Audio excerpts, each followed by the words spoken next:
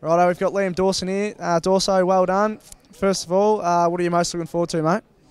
Oh, obviously, been in the club for 3 weeks already, and just kind of getting the mix with the boys and just getting out, having dinners with them, and getting amongst just to know everyone outside of footy as well, and just learn the professionalism and all the things needed to play next year, hopefully. So. Beautiful, beautiful. And Leper, what do you think of him so far?